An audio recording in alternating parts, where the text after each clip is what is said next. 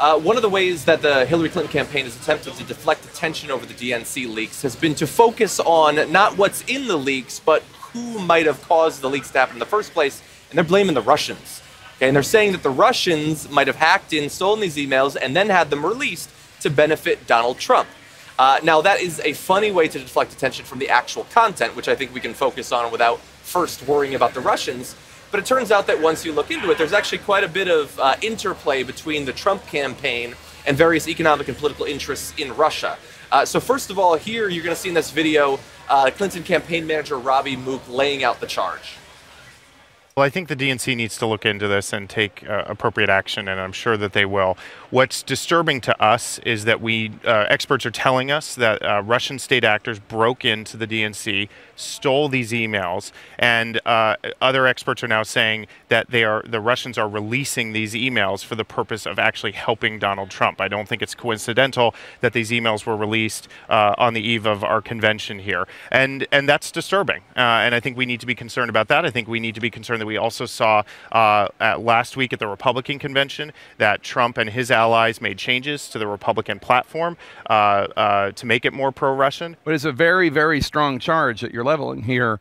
You're basically suggesting that Russians hacked into the DNC and now are releasing these files through WikiLeaks to help elect Donald Trump. Well, this isn't my assertion. There are a number of experts that are asserting this. I think we need to get to the bottom of these facts, but that is what experts are telling us. So was this a Russian plot to benefit the Trump campaign? Let's go through a little bit of the evidence really fast. First of all, economically, what's the interest that the Trump campaign might have that would tie them to the Russians? Since the 1980s, Trump and his family members have made numerous trips to Moscow in search of business opportunities, and they've relied on Russian investors to buy their properties around the world. And we're going to have some details on particular instances of that as well. Now, you should know that after his bankruptcy and some of his business failures over the past 10 years or so, Trump has actually been blackballed by most of the major U.S. banks, with the exception of Deutsche Bank. One of the reasons that he started to try to get these foreign investors to be interested in a number of his different business ventures. So let's talk about Paul Manafort, campaign manager for the Trump campaign. Now, he says these accusations are ridiculous. Of course he's going to say that, but Paul Manafort is not completely innocent in this. So he actually spent most of the last decade as a top campaign and communications advisor for Viktor Yanukovych, the pro-Russian Ukrainian prime minister, and then president, who, once he was ousted back in 2014, led to the ongoing crisis and the proxy war between Russia and the Ukraine that's going on to this day. You've got Carter Page, who's a foreign policy advisor for Trump, whose entire professional career has revolved around investments in Russia, in particular having to do with Gazprom, the economic political conglomerate of oil interests in Russia. That has been his main business. And so, we can go through a number of different members of the Trump campaign, but there are ties. And when you combine that with Putin's very positive language and compliments towards Donald Trump, it's not impossible that he would want to make things a bit more difficult for Hillary Clinton this early on in the campaign. Okay, now let me tell you what is absolutely clear to me, and then we'll get to the things that are slightly unclear. So when Putin first started complimenting Trump, I thought, that's a strong man, plus Putin thinks this guy will be an idiot. It'll be just like George Bush, who thought he looked into my eyes and saw my soul and thought I was a nice guy. Great, another Republican idiot I'll take advantage of. That was my assumption. But now that we know their ties, no. It appears that he was trying to support Trump, and then Trump came back. Now, my assumption in the beginning was, if anyone compliments Trump, he'll come out and go, that guy's fantastic, he's tremendous, right? Yeah. And that's what I thought he was doing with Putin. But no, it turns out he's gotten money from people connected to Putin for all the way back to the 1980s, but also very recently. And he can't, as John explained, the Talking Points memo has a great article about this. Very specific details about how he cannot borrow money from people. Then he goes and borrows money from people connected to Putin. So that complementary stuff back and forth has a history we were not aware of. Now, the reason why I say all this is clear is, okay, all of that, which is overwhelming evidence, but to me, there was a moment where I was like, whoa, that is not just Trump being like, oh, I like this guy who likes me.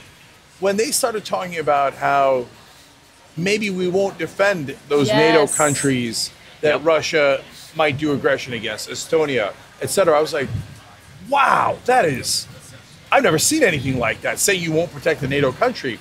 What is going on here? This is more than just a buddy romance here. Okay, we're into a whole different level. And the language with the platform having to do with decreasing some of the aid to the Ukraine.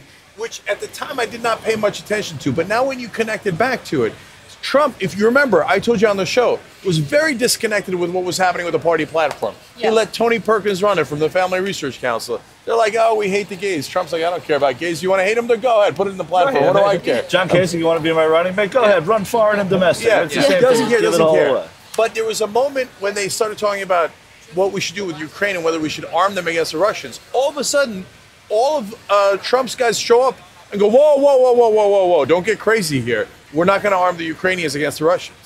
This is the one thing you care about? It's just strange because Trump has never been specific about any policy ideas.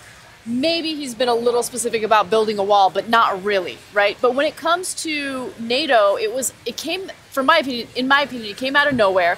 All of a sudden, he's discussing NATO. He's giving Putin like a roadmap to Estonia, which was also very strange and very out of nowhere. Trump is not a specific person. He doesn't really think through any policy ideas. I think this all kind of comes together and makes a lot of sense. The ties to Russia definitely make sense. Yeah, and Thomas Henrik Ilves, who's the president of Estonia, he said, how can America see this and vote for Donald Trump? Yeah. Because it matters. The ripple effect is incomprehensible, not because Trump even knows what he's doing. And that's the problem, is that he probably doesn't, you know? And what I love about this, too, is that we're in the middle of a campaign where we're worried about the influence of big donors on politicians. Right. And so you rightly would be really worried if you found out that Hillary Clinton had been given $50 million to make herself president. But it should be equally worrying if he was given $50 million to build some shitty hotel. Like, just because he wanted to build some Soho Trump, he's going to hand over countries? He's going to hand over NATO countries to Vladimir Putin? Which is why some of the Sanders voters who are saying that they would never vote for Hillary, that they'll vote for Trump, and it's whatever a small percentage is. I don't understand that. I mean, that's just like, being a rebellious teenager to your parents. Yeah, but I think that's a really small number. I think a lot. I agree with you, but whatever percentage it is, it's I think the Sanders supporters might say that they're going to vote for Jill Stein or not. The highest number I've seen is 5%. So we're not talking about a lot of people. Okay, but in terms of Trump, you know what he's doing?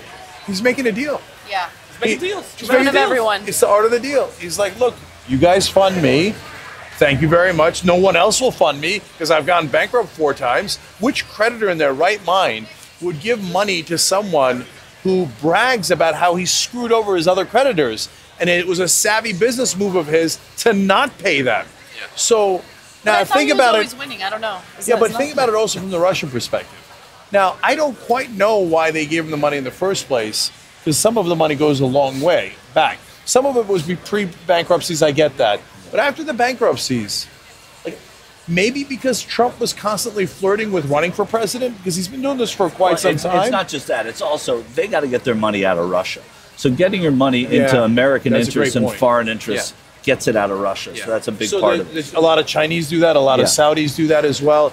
So this is a huge, huge problem. What I don't know, what is unclear, is did the Russians then hack in on purpose to the DNC, let alone Hillary Clinton's server, we don't know about, and then get the stuff and then are now using it to help their friend Trump win so that he'll owe them Estonia and other places. Maybe. That's not perfectly proven out yet, though it is quite plausible given what has been proven out.